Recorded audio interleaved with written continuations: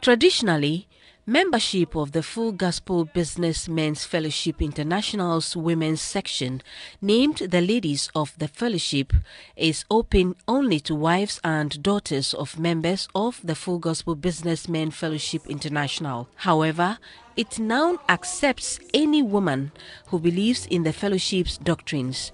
The Ghana chapter of the Ladies of the Fellowship was opened 2 years ago to support and encourage the men of the fellowship and encourage women to bring their husbands and also male friends into the ministry.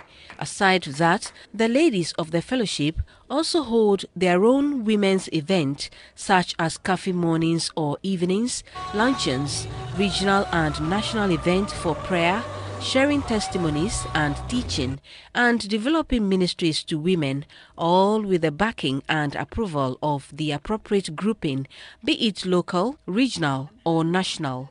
The luncheon is part of the 3-day 2015 convention of the Full Gospel Businessmen Fellowship International underway in Accra.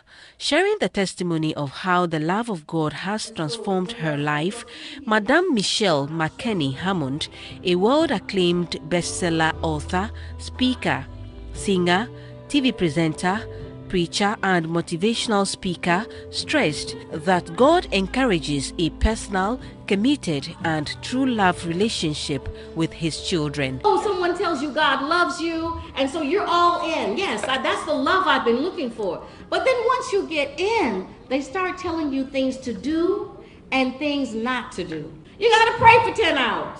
You can't wear that dress. You can't smoke that cigarette. Put that drink down. You shouldn't have those friends. You shouldn't go here. You shouldn't go there.